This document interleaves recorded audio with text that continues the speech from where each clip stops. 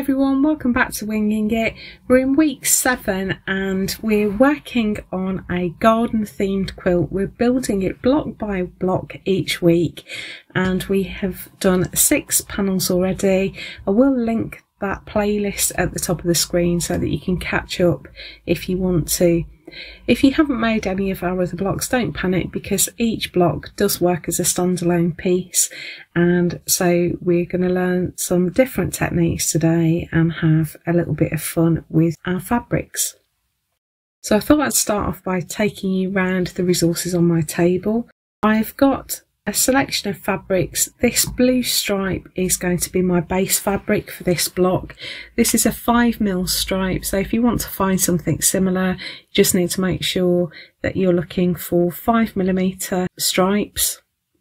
I've got some bright green fabric. It's actually quite a lot brighter than it looks on camera. It's a nice strong grassy green and I think that contrasts quite well.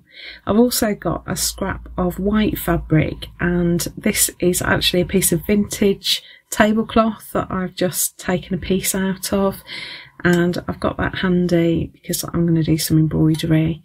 Also got a green ribbon. This is a stitched edge ribbon that matches my green fabric and I'm just going to use that later for a bit of embellishment. I've got my selection of threads, so I've got my dark green that I'm using for lettering. This is Anchor 683. I've also got my yellow, which is Anchor 298. I've got my red, which is Anchor 46. Blue, which is 130. And I've also got my mid brown, which is Anchor 480. Then I've got a selection of marking tools. So I've got my pencil, I've got a couple of heat erase pens, and I've got my water erase pen that we've used a couple of times because we are going to be using a bit of Bondweb. I have got some Bondweb, it's off camera. And I've got my scissors, embroidery scissors and paper scissors. Now the other thing you might find useful this week is a template, and this is available for just £1 to download from our website. I'll put a clickable link in the description below so that you can go and find that if you want it. It just helps me to cover the cost of making these videos and keep my channel going, so it's just a nominal fee to download that. And this week we're going to be making some seed labels and we're going to build our panel from the surface layer down right back towards the backing fabric. So we're going to work first on the things that are going to be on the top, which is the flowers. Now we're going to be using satin stitch to stitch these, and although in principle it's a really straightforward stitch, it is actually quite tricky to get a really good finish. So I will link my stitch video where I talked about fill stitches because I do give you some helpful tips to just get the best finish possible with your satin stitch. So it is worth going and checking that out. I've brought in my light box, I've put my pattern on my light box and I've got my white fabric over the top of my pattern, and I'm just using my heat erase pen here to sketch out the flower shapes onto my cotton. I'm also going to sketch in the boxes because it's just going to help me stay accurate and give me a bit of a sense of where the limitations of the panel are, so that if my stitching goes awry I can just make sure that I don't have to cut my stitching. I can also group them together because I'm going to cut each of these out individually, so although it looks like I'm using quite a lot of fabric here, I can actually limit the amount that I'm going to use. Now satin stitch can pull on your fabric and tension is really important, so I'm going to be using a ring to embroider these, and if you've never used an embroidery ring before, they are not complicated at all. You basically separate out the 2 parts of the ring, so you twist the screw until the solid ring comes out and you lay that solid ring flat on your table. Then you lay your fabric over the top and make sure your design is centered so that you've got space around the edges to form your stitches, and then I'm just going to tighten up the screw at the top of the ring just enough so that it can slide over the top of the fabric, but not so loose that it is baggy, because what we want is when we push down on that surface ring, it's going to pull the fabric nice and tight for us. So you can see there that the fabric has stretched out as that ring has gone over the top. Then I'm just going to tighten up the screw as tight as I possibly can, just easing the fabric through as I do that. You need to be quite careful with pulling on the fabric. You can distort the fabric and stretch it out of shape, and you can also distort your designs inside the hoop. So the best way of stretching out your fabric, I'm just going to trim off the excess there so I haven't got too much to work with. The best way of straightening out your fabric is corner to corner. So if you get diagonally opposite corners and pull in towards the centre at the back, it will stretch your fabric evenly. And then you tighten up that screw as much as you possibly can, and you're looking for it to be drum tight. So when you tap on the surface of the fabric, it should sound a little bit like a drum. So I'm just stretching that a little bit more, and I'm quite happy that that is nice and tight now.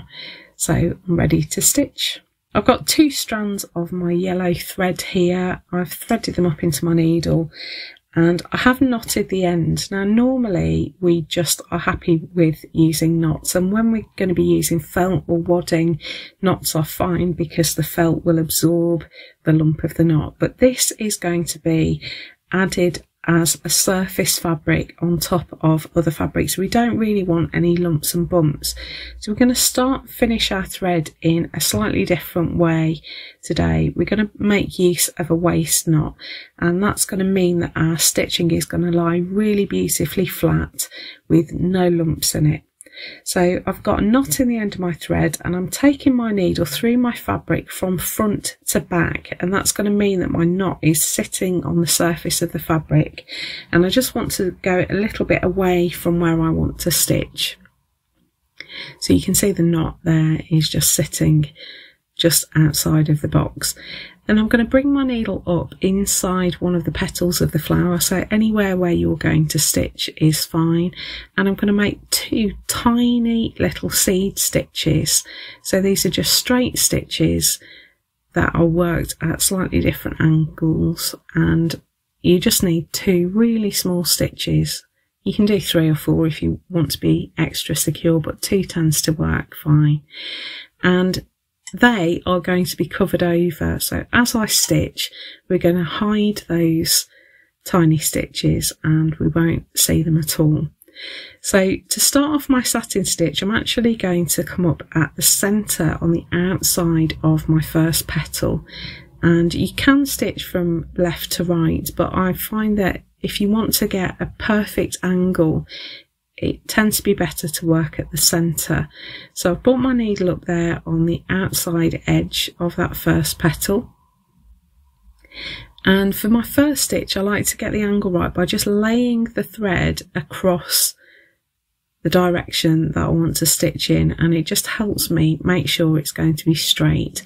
So I've laid my thread there, and then I'm just tucking my needle just underneath it and taking it back down through the fabric at the outside of the flower centre, and that gives me a really nice straight vertical line to start with. Now I'm going to come up back on the edge of the petal again, right next to that first stitch, and I want to keep my stitches as close together as I possibly can, and just add another stitch there that sits alongside it. Then I come back up at the edge again, just a little bit further round, and take my needle back down next to the previous stitch at the flower centre. Now because we're working around a circle, it does help if your stitches are ever so slightly angled, so they're going to be slightly more packed together at the flower centre than they are at the outside. There's just a very tiny bit of angling going here, just so that we are creating a sort of set of radiating lines that are coming out from that flower centre.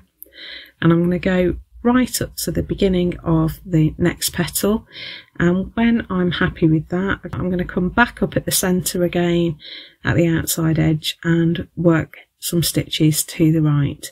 That's my first petal, and if you're worried about lumps and bumps, you can burnish your stitching by just stroking it with the side of your needle, just rubbing your needle over the surface, and it helps even out any lumps or bumps that you might have created. So I'm working clockwise now. I'm going to my next petal, and I'm just going to repeat exactly the same process. So I'm coming up on the outside edge at the centre of the petal, laying my thread across the centre there just to make sure the angle's right, and then going back down at the flower centre. Then I come up at the outside edge again, right next to that first stitch, and work some more straight stitches, working to the left and then out again to the right.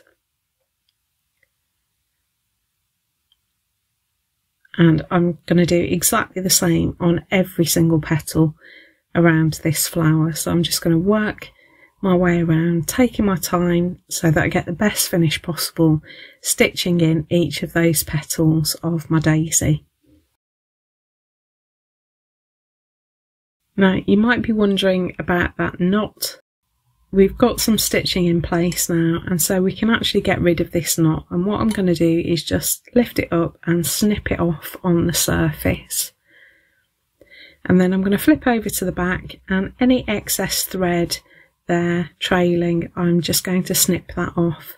And that leaves us with a completely smooth, knot-free piece of embroidery that's going to sit completely flat when we add it onto the next layer of fabric.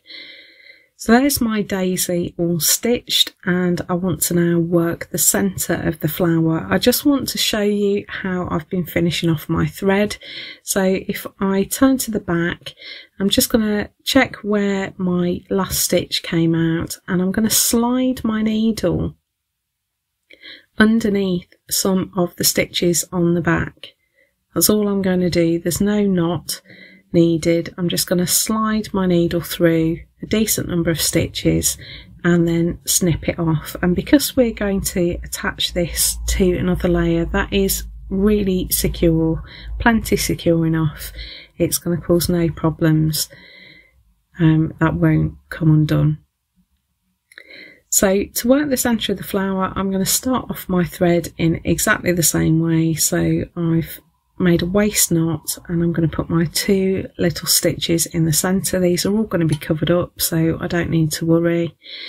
And the first thing I'm going to do is add some straight stitches to create a bit of blend from the centre of the flower out into the petal. So I've got 2 stitches of my mid-brown thread here, and I'm just going to work my way around the petals, adding in some straight stitches, different lengths. I'm going to keep it varied. I'm going to put some closer together than others, make some stitches longer than others, and I'm just going to add in these little stitches coming up into the petals just to create a sense that the flower is getting darker as we work to the centre.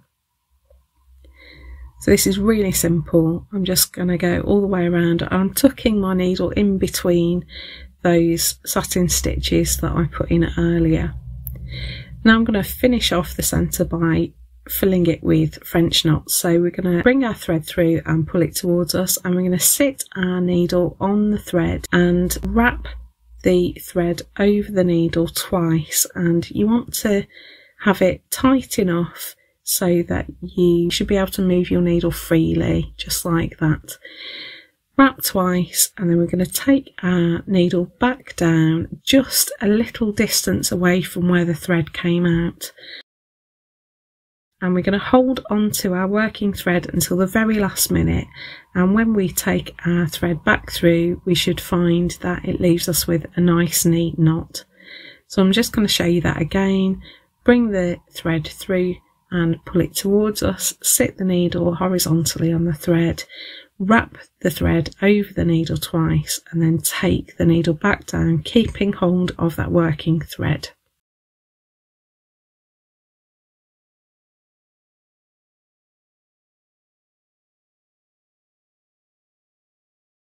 So I've filled in the centre of my daisy now, and I'm just showing you that I'm working my poppy petals in exactly the same way. So again, I'm starting at the centre of the petal and satin stitching out. I've started going out to the right first of all this time, and then I'm going to slide my needle under those stitches at the back to get to the left hand side, and then I'm just going to satin stitch the left hand side of the petal as well. And then I'm just going to work the next petal in exactly the same way. And you can see there that I've started with a petal that is going to be towards the back. So I'm working backwards to forwards on this flower so that the petals overlap each other. So that's my 3 flowers stitched. I've worked the poppy centre in the same way as I worked the daisy, and the lobelia has just got some white satin stitch at the centre for that little teardrop shape. So I've taken my fabric out of my ring and I'm ready to trim those down shortly, but I just want to set up the rest of the panel first. I've brought my light box back and I've got some bonder web now, and I just want to trace around the outside of the shapes of my seed labels, because I thought it might be easier to bonder web this down. It's going to bind the edges of each shape so that they don't fray as well. So I've got the glue side down on top of my pattern and the paper side up, and I'm just tracing over those shapes. I can keep them quite close together because they're all going to be done from the same colour. I'm going to cut those out roughly. We'll get on to the more precise cutting once we've attached it to the fabric, and I'm not at this point worrying about tracing the lettering, I just want the shapes. Got my green fabric here on my ironing mat, and I'm just going to lay the glue side down and the paper side up onto the back of my fabric. Now my fabric doesn't have a back and a front, but if you are using a pattern fabric, just make sure you're attaching this to the wrong side of the fabric.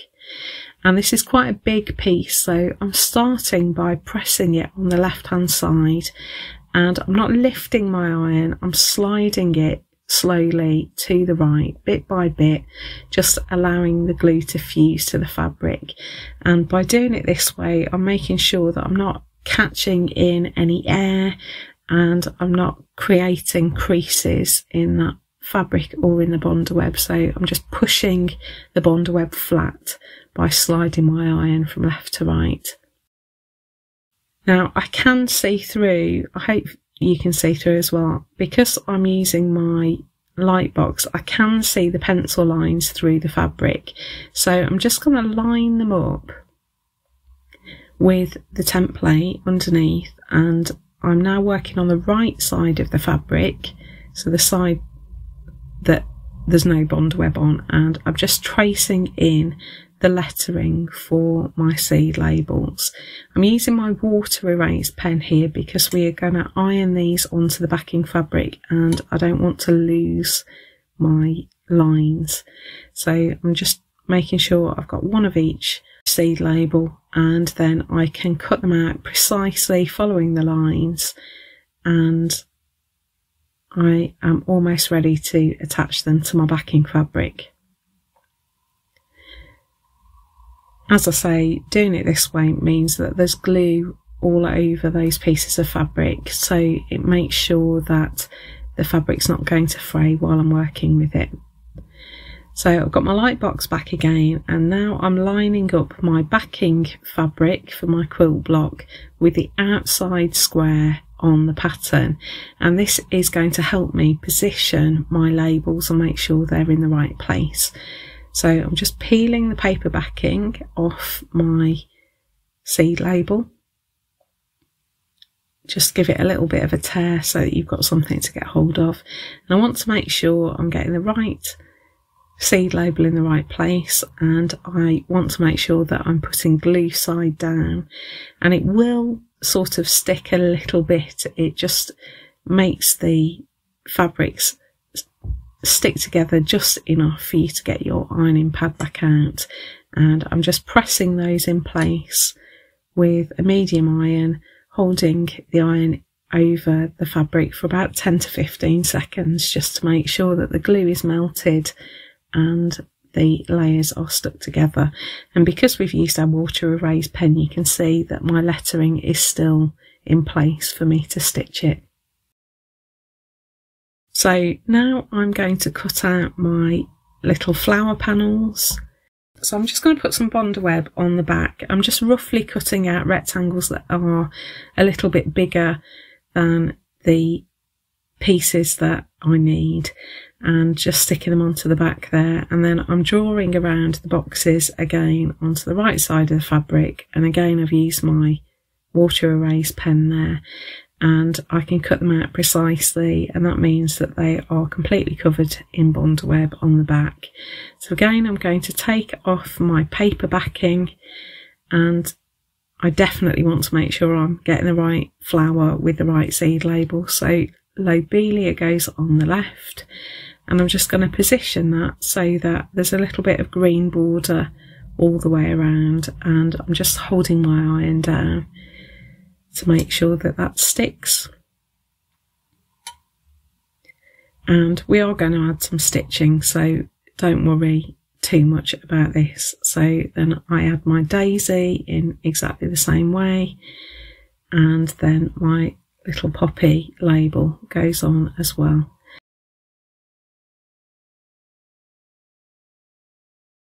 And now we can add our surface stitching. So we're going to keep this really simple. I've got some white thread here, 2 strands, and I've knotted the end. And you might be able to see that there are some little holes in the edge of that piece. That's because I was going to do blanket stitch and tried it and thought it just looked too busy. You can do blanket stitch if you want to. You can stitch this in whatever way you like, but I'm going to keep it really simple and just stitch around my flower shape in some running stitch. So 2 strands of white thread, and I'm just going to do some little tiny running stitches around the outside edge. In hindsight, it might have looked nice to do it in blue or in green, but I was happy enough with the white, so I decided I was going to leave it. So I'm just trying to make sure that my stitches are nice and even, and that the spaces between them are smaller than the actual stitches, because I just think that looks much more professional, much neater.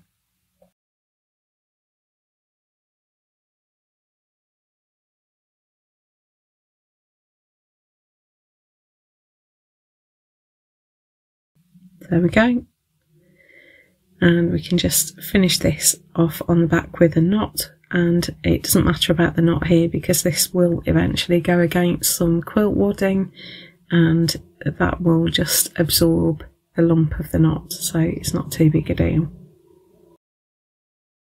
So I will do the poppy and the lobelia, but I just want to complete a label on camera for you. So I've now got 2 strands of my dark green 683, and I'm going to go around the green fabric now in exactly the same way, adding running stitch all around the outside. And this stitching adds obviously a decorative element, but it also means that as you use and wash your quilt, that Bondweb won't fail and you won't have bits dropping off your quilt. It's going to make everything more secure. So I've added in my running stitch, and my last job is to add in my lettering. I'm going to use whipped back stitch for this. I will put a tutorial in a card at the top of the screen, so that if you're not familiar with this stitch, you can go and learn it slowly in a full tutorial, but I will try and explain what I'm doing. So first of all, I'm going to back stitch the shape of the letter D. I want to keep my stitches nice and even. I'm going to try and get 3 stitches along the length of the letter.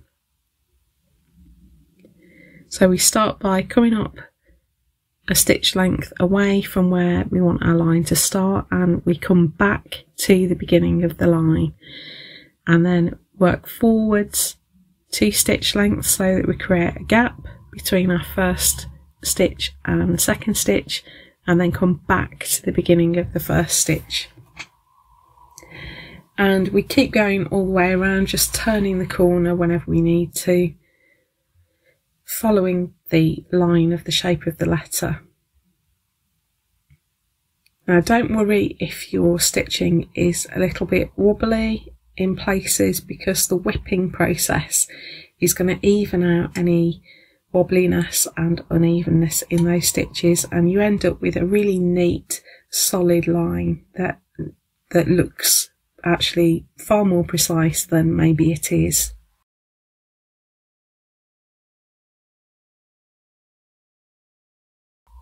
So I'm just putting in that last stitch to close up the gap. And I'm going to bring my needle back up at the very beginning of the line where we started. So I've got my letter D in there, and I'm just bringing my needle up right at the beginning of that first stitch.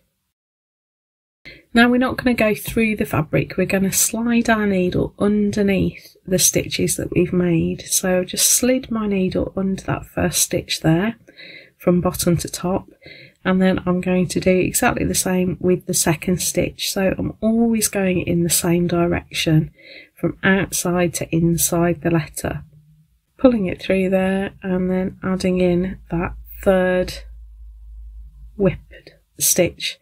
And then again I'm going to turn my work as I go to make sure that I'm always going in the same direction. So I'm always working from outside the letter to inside the letter and whipping under every stitch that I've made, every back stitch that I've made.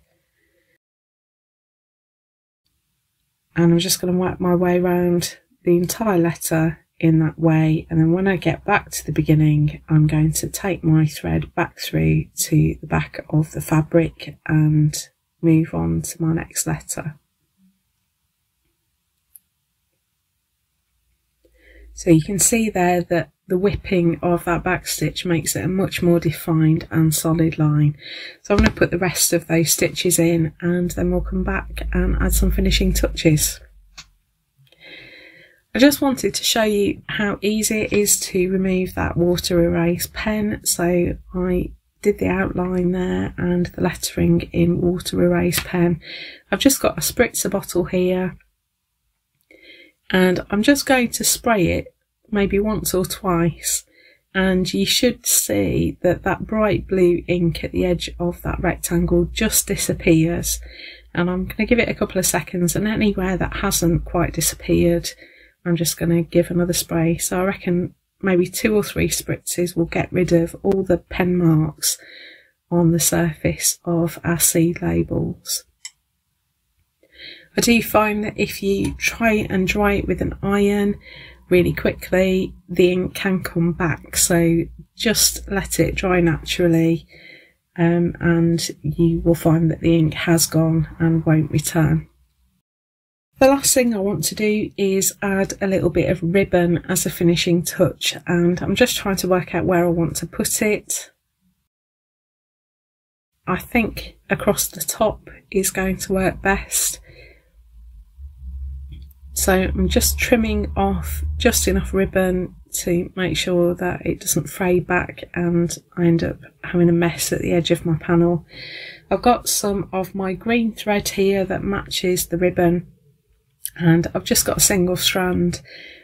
I'm going to just pin my ribbon in place, and I'm working from left to right here, because if you do the 2 ends first you may end up with your ribbon puckering and not being quite flat. So you can see I'm smoothing the ribbon out to the right there as I go along. This is just going to hold my ribbon in place and help me stitch it on neatly and in a straight line.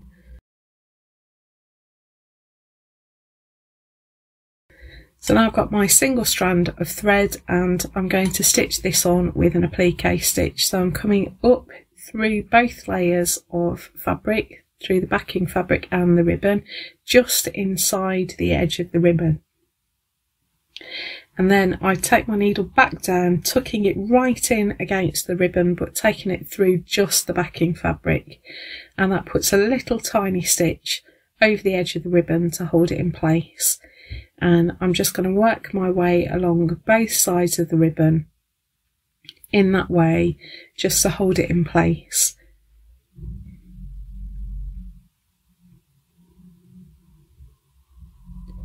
And there we have our finished panel. So you can see I've just trimmed off the edges of the ribbon there, and that ribbon is going to sit quite close to our seam when we join this block to the blocks around it. So we've got our 3 seed labels with our embroidered flowers and our lettering. I really like this one, it's right up my street. I was really happy with the way this one turned out. I hope you've enjoyed that. If you have, please do give us a like. It helps other people find our videos and we really appreciate it. Do share your work at #FSH23quilt, and so that we can see all of our seed label pieces together, you can also add #FSH23quilt7. If you've enjoyed this project and would like something similar, I will link a video at the bottom down here, and I'll put a video up here that is best for you. If you want to subscribe, you can click on our logo down here. It makes it really easy for you. We post videos like this every week. Can't wait to see what you create. Thanks so much for watching, and I'll see you in the next video. Bye!